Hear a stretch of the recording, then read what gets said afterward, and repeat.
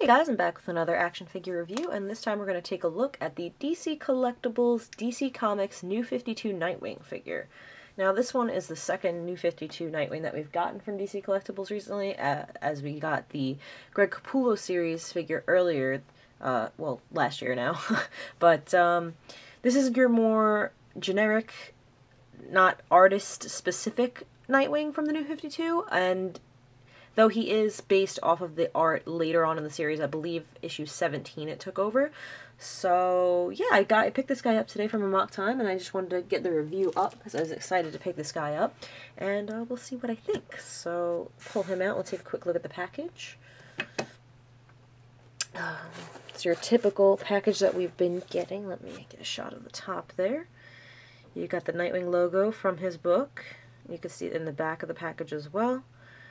And then on the bottom, it just says DC Comics Nightwing, obviously red on the fold. And on one side, we have a shot of the figure.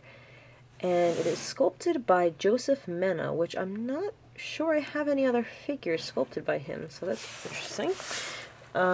We have a shot of the New 52 Justice League, and then the other two figures that were kind of supposed to be in a wave together, though this one got pushed back, Supergirl and Batgirl. And on this side, you just have a silhouette of the figure. And there you have it. It's got little air holes on the top. I never noticed that. I don't know if they all have that or not.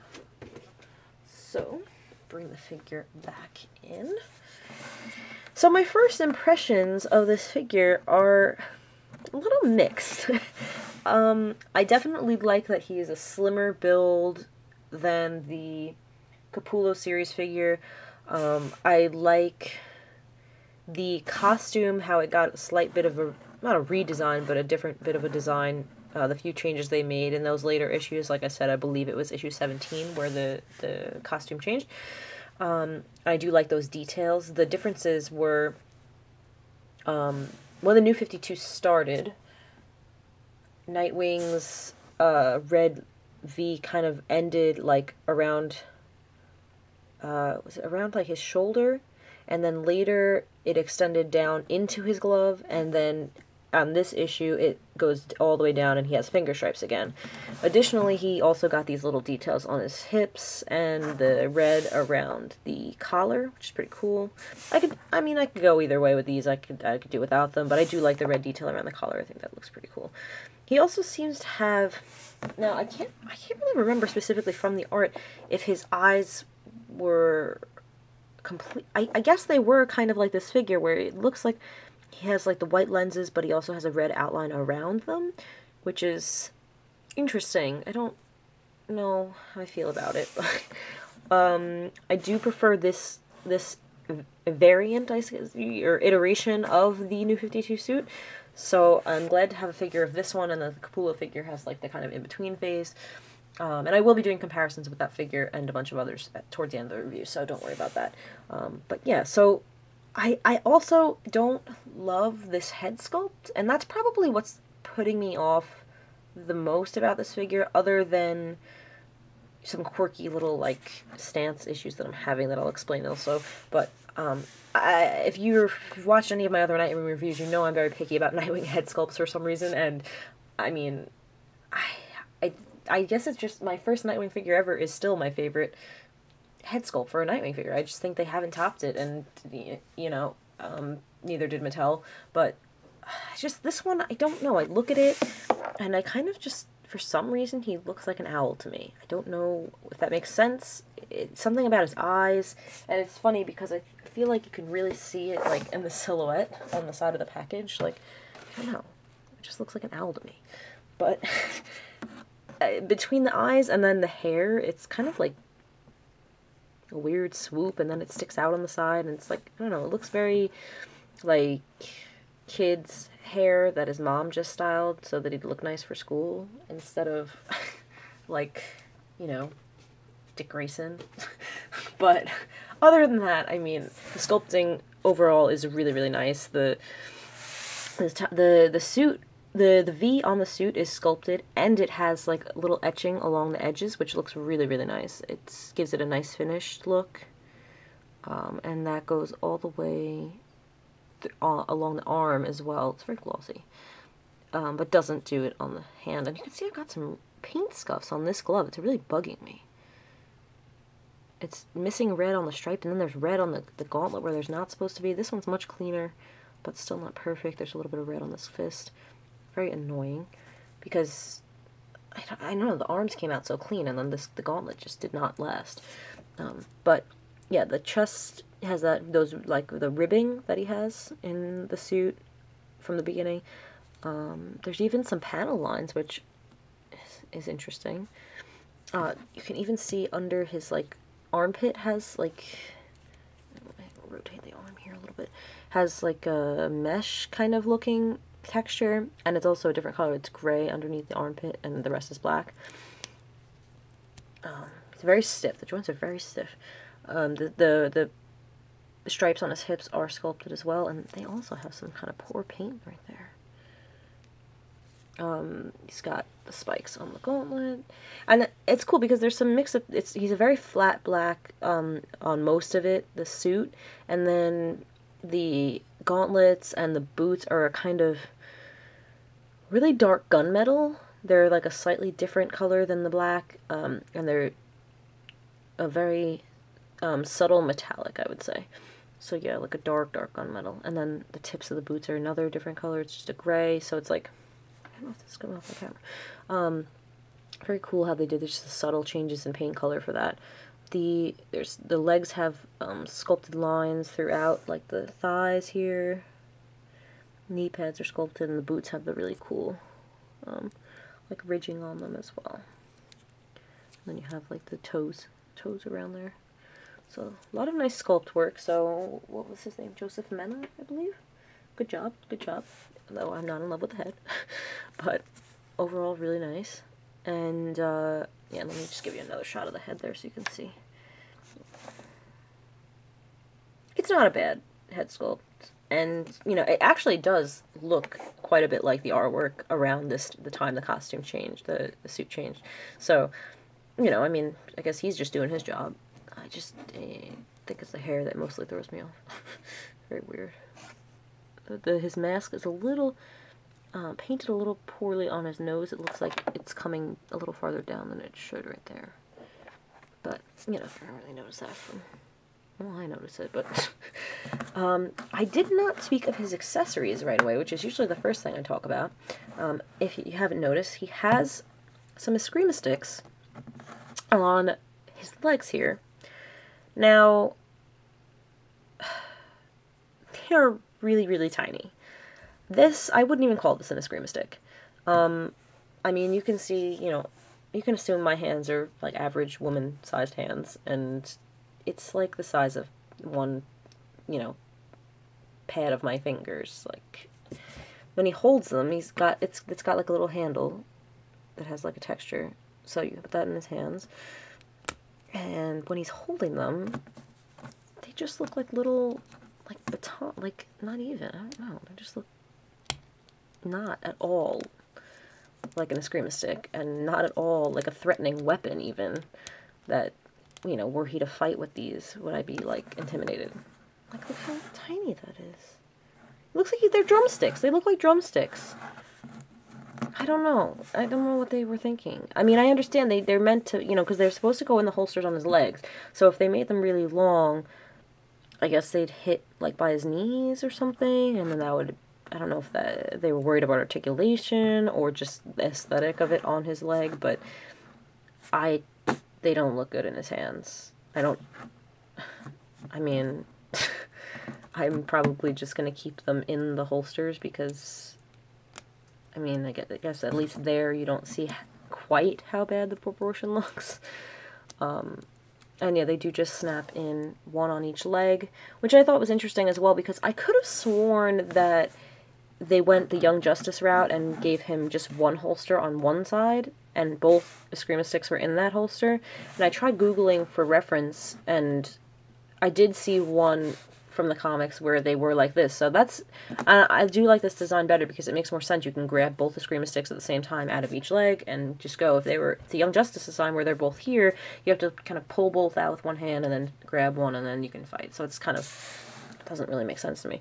So yeah, but I just wish they had made those bigger. I don't, you know, I mean, I can see, but they could have made, you know, it wouldn't have even, who cares? Like, it would have gone past his knee, so what? I don't know. So I guess I'll do articulation now. I think I kind of hit all the sculpting and paint and all that. His articulation is very stiff, at least on my figure, and it's not very... It's quite a bit limited, I think, for these newer figures that we've been getting. It's more in line with, like, the Teen Titans and the original New 52 figures than the more recent, and the Capullo figures and stuff. So, the head will swivel side to side. It doesn't go up or down, like, at all. Great. The shoulders do go out, but only to about there. And then they rotate, but it's really stiff. Okay, there we go. I'm gonna, oh, I stuck. Uh-oh, oh! I'm gonna rotate that back. It's very stiff, so yeah, it should rotate all the way around, but doesn't really want to. It has the bicep swivel, a single jointed elbow, and a glove rotation, not a wrist rotation. And these are actually pretty sharp, so be careful. No ab crunch or waist rotation. His legs are T-jointed, or, you know, whatever, ball jointed. They'll go about that far forward, a little bit back, but not really. And then they go out, now, quite a decent amount. However, only my right leg will want to go out that far. The left leg doesn't want to go past, like, here. So, I don't know what's up with that. But I don't know. He, interestingly enough, has cuts above his knees. I'm assuming they put those in because they didn't break the sculpt, really. Because he's got these ridges. But they don't, I don't know, I don't feel like they serve that much of a purpose. I mean, I guess a little bit, maybe for kicks with this, but it doesn't really help me when my figure's legs won't go out enough, so. Single knees. And then he does have a hinge at the ankle, but wow, is it stiff. Can barely move it, and honestly, I'd rather have it that way than the case of my Capullo Nightwing, which you'll see shortly, whose ankles are so loose that he can barely stand, so I guess this is better. But, yeah, I can't move him too much. Now, I did mention earlier I had a little bit of an issue with his stance. Now, it's strange, because if you line up these cut joints to you know, so the musculature is all lined up, which in itself is a task, because this one's sculpting is a little bit off, I feel. This one's a little better. Line them up, and his legs don't really stand straight. I kind of have to make it so his feet are like that. Can you see that? Or like this. They can't be like directly side by side, or those cut joints don't line up. So that's a little weird. Like if I try to stand him, you know, with his, oh, there we go. The cut joint won't be lined up. There's like a ridge that it's kind of makes it look ugly. It's doable, obviously, but oh, okay, nope, it's not like that. There we go. Maybe, yeah. So a little bit weird. I don't know why they chose to do those cut joints, really, but so let's take a look at some other figures for comparison.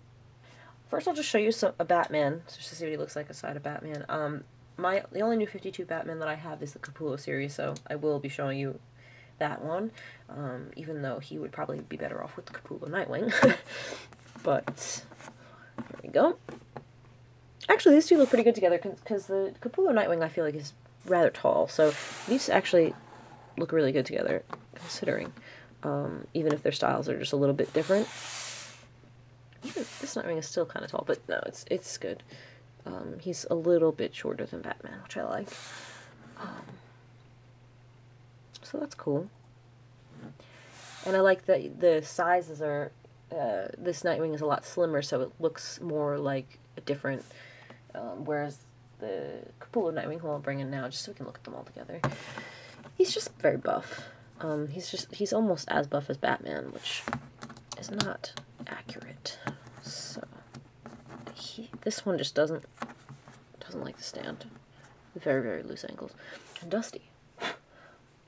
So, yes, so that's the Nightwing. So you can just see this, the art style, obviously. You know, this one is more suited to go with this Batman. Pull them over here. But this one works too. So if you haven't picked this one up and you only want to pick up one, you know, it's up to you at this point. I like both of them. This one has more articulation, a little less, you know, the joints were very loose on this one, the joints were very stiff on this one. Depends on which look you like better. And if you don't have either of the cool figures and you're just trying to go New 52 style, then obviously you want this guy. So let me just take Batman out and we'll take a closer look at these two. So you can see they did, you know, different approach here. They have the glossy and matte black on this guy, and then they have a gunmetal instead of gloss black on this one. So I actually quite like this. It's a little more subdued looking, especially with more details going on in the suit. You don't really want to pull too much attention with different paint colors and stuff. Though this is like a semi-gloss, which is cool. So let me bring this to closer here. So you can see his suit, his stripe goes into the gauntlet, and this one is continued if you don't twist the gauntlet, that is, which obviously breaks that. So that's cool. You can see the neck, the red on the neck, and the red on the hips. And then the face sculpts are very different obviously for Capullo style, and then the New 52 regular, you know, whatever artist was on that. I don't know who took over for the suit. And I don't like either of their hair. I think they both look like a little boy being sent off to school by his mommy in a different way, but yeah.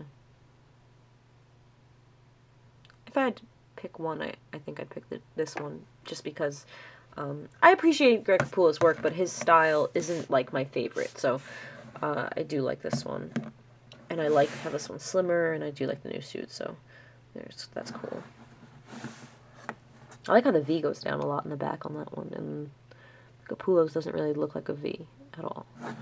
So that is the Capullo Nightwing. And let's look at my favorite Nightwing from DC Direct / Collectibles. The Origins / Hush re-release. Nightwing. Very simple, great build, it's just love the face sculpt. I think it's just, I don't know. I just look at it and I think, wow, that's Nightwing, cool. You know what it is that makes this look like an owl? I just figured it out. It's that the domino mask is so round. It's very round. Like, this one is very straight, and then it's very pointy. And then this one is very round. And, like I said, I think that is kind of, like, accurate to the art, so it's not really the sculptor's fault, so but yeah, you can see they're just adding details to this that don't, you know, like the hip things, they can go and it would look a lot cleaner, but I also don't really like him having spikes on his gauntlets. I think that's a Batman thing. I like him better without them, but anyway, this was mostly to look at the head sculpts, because this is my favorite Nightwing head sculpt. And yeah. And lastly, we'll just take a look at the Mattel Nightwing, just for comparison's sake. This is, a lot of people really liked this head sculpt. I always kind of thought he looked a little like Elvis. I don't know. But, you know, it's decent. And it's just, you know, it's a Mattel figure. It's painted and instead of sculpted. And sorry, all my figures are dusty. They're not in a closed case, like a nice Dettol. I don't have Dettol cabinets, so my figures get dusty from being on the shelves. This wing is leaning forward. What is up with that? So yeah, I think that pretty much covers all the comparisons and all my thoughts and everything, and this is going on 20 minutes now, so I should wrap it up. So I do like this figure, and if you're, you know, a Nightwing fan, or you are a DC fan, or a Batman fan, or etc., and you're thinking about picking this up, I'd go for it. I'm picky. I'm a big Nightwing fan, and so I end up being very picky about these figures. But I do like it, and I promise. And I just wish it wasn't so stiff, really, is that probably my first concern. It's just I want to be able to pose him, and I wish his Eskrima sticks were bigger. I don't know what that is. I might just take like a... I've tried making some out of like straws before. I plug the ends and then I paint them, and I don't know if they'd fit in his hands though. So I don't know. I might look at something to... And they'd also wouldn't fit in the holsters, so I don't know. But yeah. I do recommend this figure, and I hope you enjoyed the review. And I will hopefully be getting back to reviewing soon. The whole reason I hadn't been reviewing anything recently was because I'm trying to move from this review space to a different room in the house, and to do so I have to clean that room up and rearrange things, and and so I was trying to get that done before I started filming reviews again, so I could kind of just move my camera and lights and everything to down there and just do it, because my desk here was covered in stuff. So to do this review, I cleared this off, because I'm not done with my new space. So, in the meantime, I might still try to film some things here, and if not, you know, eventually you will see me in a new space, and hopefully that works out nicely, to have more room and stuff. And yeah, so... I'm done now. I'm done talking. Thank you for watching this review, guys, and I hope to see you soon. And, yeah. So this has been my review of the DC Collectibles New 52 DC Comics Nightwing. Thanks for watching, guys.